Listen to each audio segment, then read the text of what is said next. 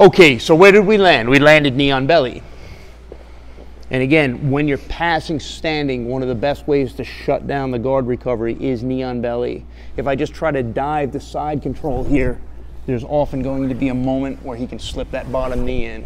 Knee on belly acts as a gate and just shuts everything down. And again, when we hold knee on belly, I'm always emphasizing to you, I'm sorry Dan, I'm trying not to keep my weight on you.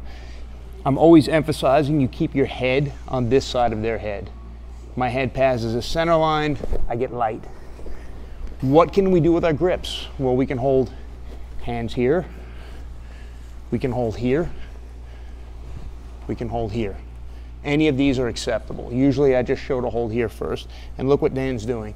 This is a natural response that people will do when they start feeling weight on their ribs, and it's actually the wrong response.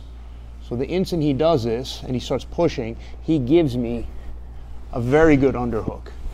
And I'm elevated over him. For him to get his arm back is going to be difficult. Even if he starts forcing his hand to the ground, my hand goes down.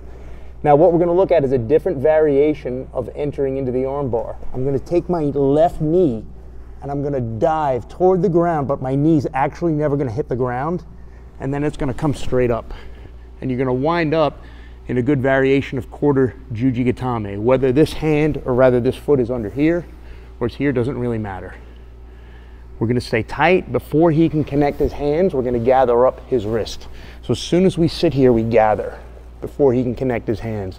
And I do not need to bring that foot over his belly to a full juji. As long as the arm's straight, I can finish here very well. My knees are going to be pinched. His thumb's going to be in the upper position. I'm going to bring it this way. Your elbow's bad? No. Okay. I'm going to start bringing it down. I'm going to lift my hips. I'm going to hyperextend. Okay, go very, very slow when you guys sit into this.